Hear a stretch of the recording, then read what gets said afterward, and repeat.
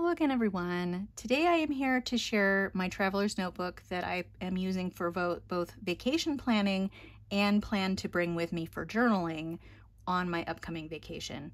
So I said I would hold telling you all where I'm going on vacation until I did this video, and where I am going is Iceland.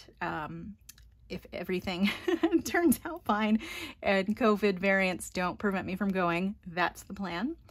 So it will be sort of in the shoulder season in the fall, and it should be sort of like a natural day between day and night because it's so high up on the globe that in the winter you have days where you hardly get any sunlight, and then in the summer you have days where you hardly get any nighttime. So I have been once before and I only spent 3 days there, but it's a beautiful, beautiful place, and it just has the most amazing scenery.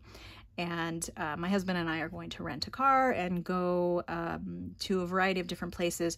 We thought about doing the ring road, which would go around the entire island, but we decided that we didn't want to be driving every single day that we were there, and we wanted to have more downtime and more time to explore a certain area a little bit more. So we're basically staying a few days in each place that we're going.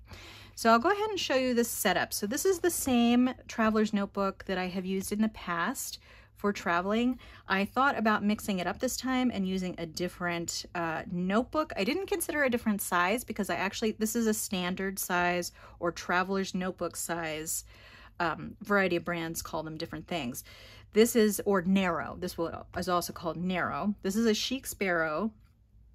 I really like this for traveling because it's basically A5 size tall, so it gives you plenty of room from top to bottom, but it's not so big wide that you can't carry it around. And for some reason, its slimmer profile helps that you can kind of put it down in a bag and do something like that with it. So I thought about using a different traveler's notebook from a different brand, but I just was drawn to this one again, and I'll tell you why.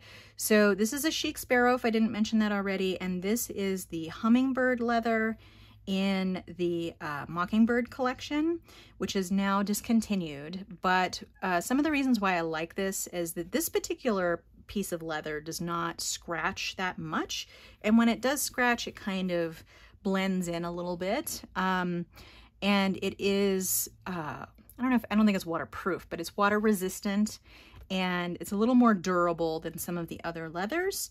It's not as sensitive as, say, an Austin, aka Darcy leather, so that's nice about it. And this particular piece is very nice and dark, and it held up really well in my last vacation that I took it on, so I decided to do it again. This is probably a little shinier than it was when I got it because I have carried it around quite a bit. And let's go ahead and get in here and I'll show you what I have in here. Let me see if I can back up just a little bit more. Ooh, I don't want to back up too much, then you'll see the edge of my, it'll be a Wizard of Oz moment where you'll see behind the curtain. But anyway, so it still has the original string on it. I have a couple of fountain pens here, which I will talk about here in a minute. But basically, I have some washi tape up here. I have a travel-related card here. Sometimes I'll put little bits of ephemera or something that I think I might want to put in my notebook. This notebook currently is totally empty, and this is what I plan to use for journaling when I'm actually on my trip. And this, I don't know if it's currently available. I got this off of a shop on Etsy. And this particular seller, who I'll link down below, doesn't always have notebooks available. And this is actually the Tomoe River paper in the heavier size or heavier weight. And I really, really like this Art Deco type cover. It's really, really nice. This is the same kind of notebook that I wrote on when I traveled last time. I really liked using the blank pages because I could draw or write or paste a photo or something like that in here, and I had a lot of different options as far as layout goes. So that's nice. So that's completely empty because that's going to be filled with journaling.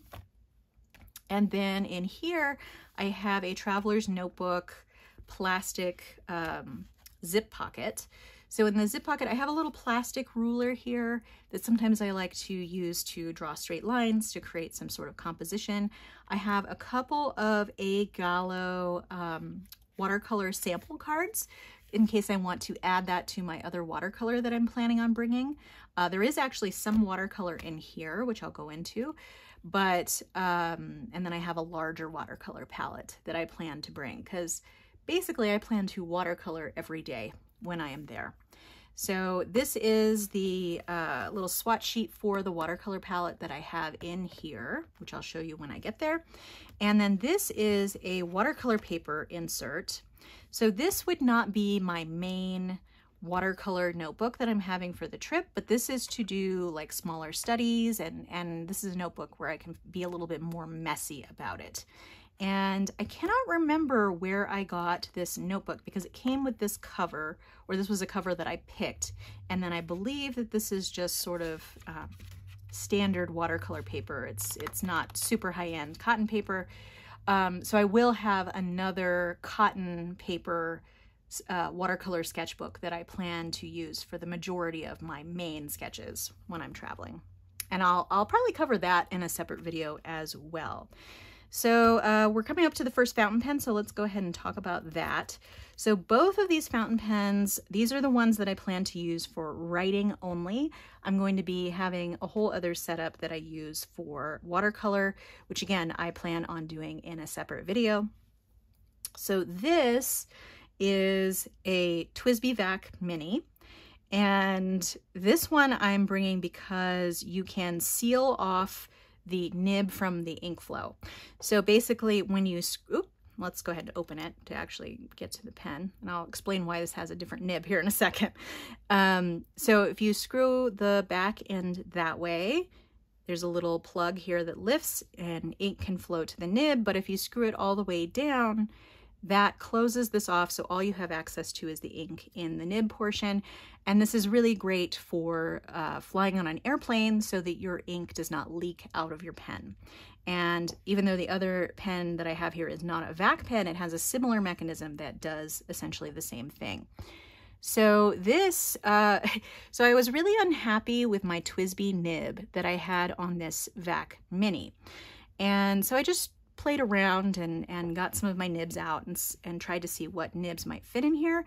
And this Franklin-Christoph medium steel nib actually fit perfectly with the same TWSBI feed that's in here. And it writes really, really well. Let me see if I can find a piece of paper here. There's stuff on the back of that, but you will be able to see anyway. So how the TWSBI Vac Mini goes is you twist on the back, you twist on the cap so that you can have a normal sized pen. But this just writes beautifully. This is a Birmingham ink.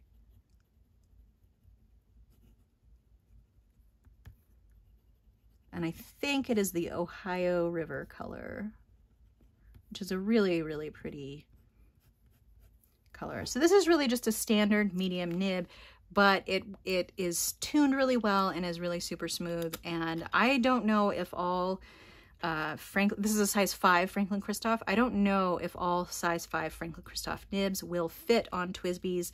This one just did. I haven't done enough research to really know if that's sort of like a standard thing.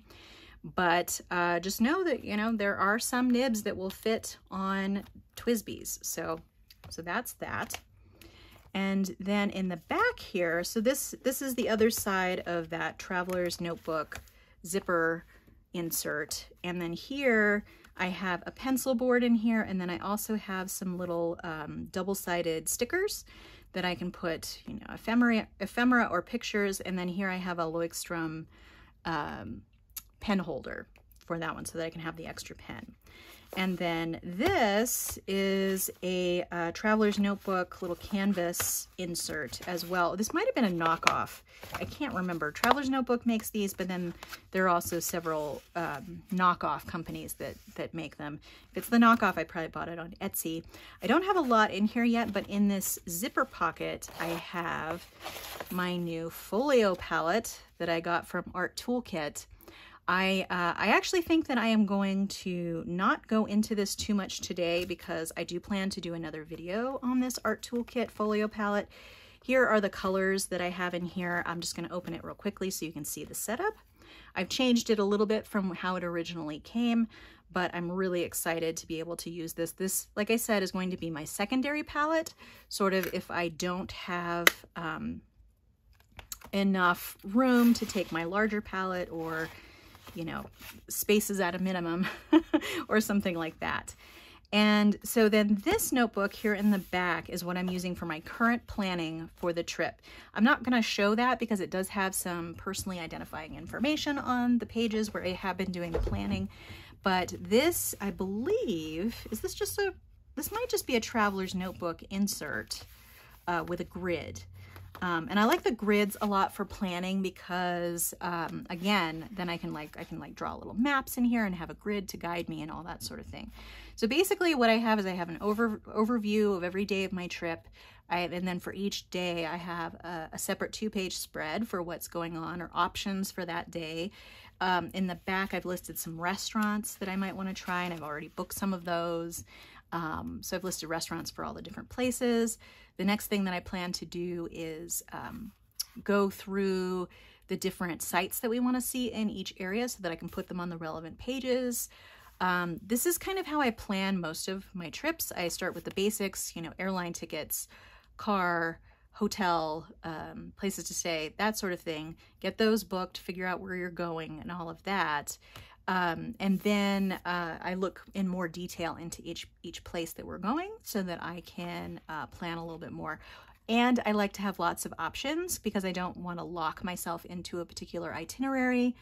If I do want to schedule a tour or something like that, I would do that for a particular location. But if it's just sort of, you know, we're going to go and see this and this and this, if this and this and this is not open that day, I want to have some options to be able to see other things.